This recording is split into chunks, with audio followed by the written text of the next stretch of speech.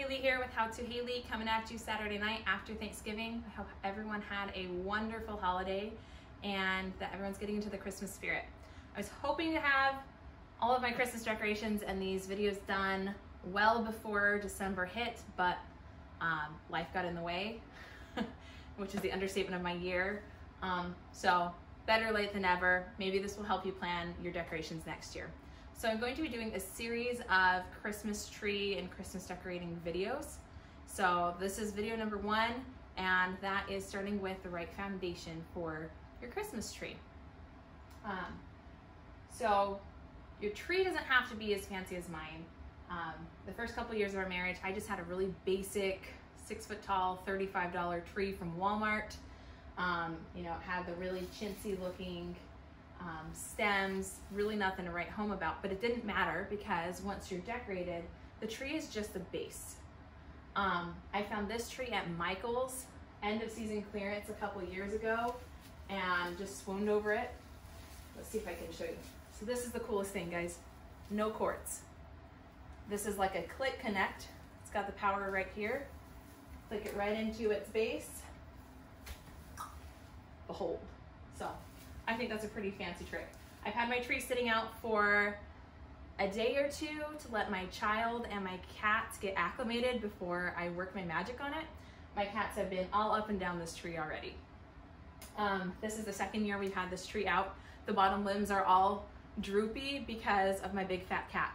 In another video, I'm going to show you how to more or less cat-proof your tree so it doesn't at least get knocked over. Your cats are gonna climb it regardless. That's just a fact of life. Enjoy the fun. They're having the time of their lives. So, with your Christmas tree base, the number one thing you need to do is fluff it. You can't just take your tree out of the box, set it up, and start decorating. You're gonna have a really flat tree. If you look here, we have lopsided, we have a lot of bare areas. So once we're done with this, it takes about 10-15 minutes, and it's amazing how much fuller your tree will look. And this even helps with the cheapest trees all the way to the fanciest trees. So what you're gonna do is you're gonna work stem by stem. And so let's pick this, we'll pick this right here in the middle. So you're gonna pull from the very back, and you're gonna just straighten and pull all of your stem or branches up, down, and just away from its main branch. So fan it out, straighten it out, it's like they get bent as you put ornaments on or stick it in the box.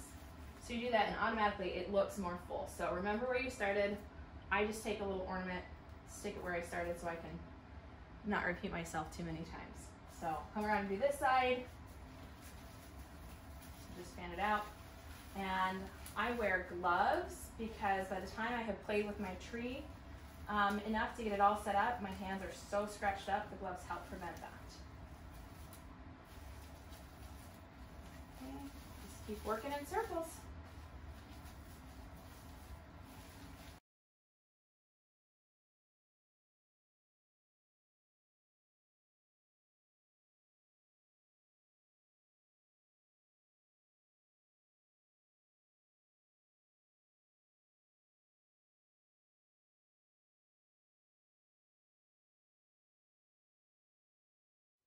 Okay, so I have this little patch of my tree done already. It looks a lot fuller and more perky and vibrant. So I'm gonna go ahead and do the rest of the tree. Okay, so one thing you'll have to do if you have cats like mine that have hung out on the lower branches. So here's a really good example. This branch is almost to the ground. So you'll reach in, you'll grab the very, very back of your branch where it connects to the center of the tree. And then you're gonna grab about a hand in front, so you're gonna grab here and you're gonna grab here. And with the hand in the back, you're gonna push down, the hand in the front, you'll push up to bend your branch up to where it should have been if your cat hadn't sat on it. And there you have it. A fully fluffed Christmas tree ready for the next step. 10-15 minutes, well worth your time. It's going to really elevate your Christmas tree game. See you the next